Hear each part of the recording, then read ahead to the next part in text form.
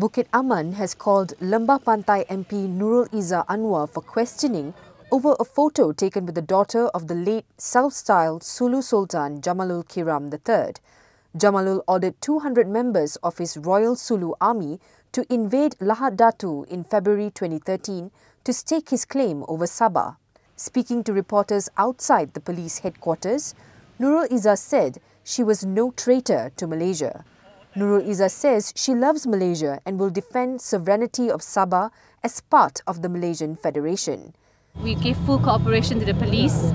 I think it's quite clear that not only do I have nothing to hide, but it's also crucial to reiterate the organisers of the said event, the said public dinner that took place in Manila. Nurul Izzah also says that she has filed a suit against allegations hurled against her. On the decision of the Sabah State Assembly to bar her and Tien Chua from entering the state, Nurul Izzah said she respected the decision but was upset.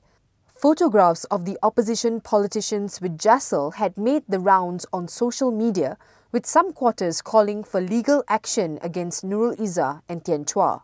The photo, which was taken in the Philippines earlier this month, shows Nurul Izzah and Jacel standing side by side and holding a Release Anwar Immediately poster.